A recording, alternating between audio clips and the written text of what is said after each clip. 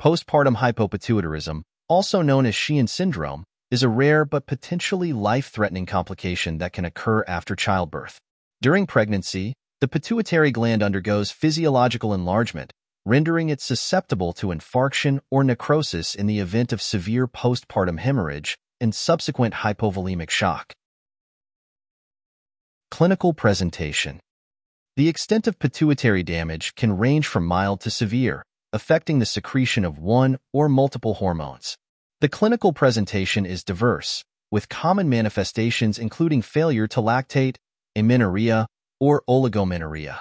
However, any symptom associated with hypopituitarism, such as hypotension, hyponatremia, or hypothyroidism, can occur in the immediate postpartum period or years after delivery.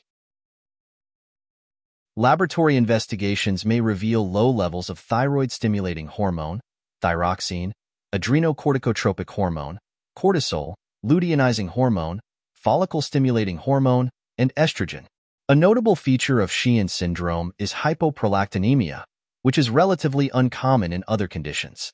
These findings can aid in the diagnosis and guide appropriate hormone replacement therapy. MRI is used to detect signs of ischemic infarct in the pituitary gland. Initially, the gland may show enlargement, but this is typically followed by gradual shrinkage over several months, leading to pituitary atrophy and the development of an empty cella turcica. Early recognition and prompt treatment are crucial in managing postpartum hypopituitarism.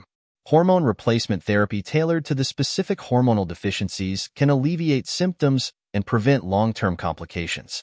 A high index of suspicion is essential for healthcare professionals to ensure timely diagnosis and intervention in cases of postpartum hypopituitarism. Pituitary apoplexy. Pituitary apoplexy and Sheehan syndrome are two distinct conditions that affect the pituitary gland, with different causes and presentations.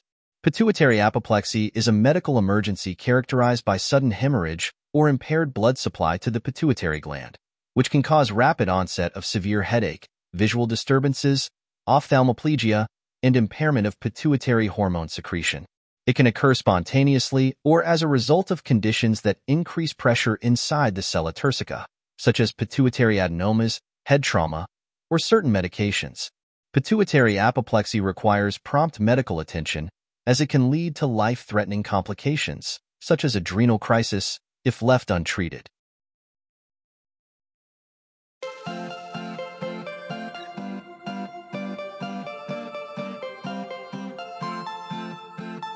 Thank you for watching. Please subscribe to our channel by clicking the subscription button. If you have any questions, feel free to leave a comment below in the comments section.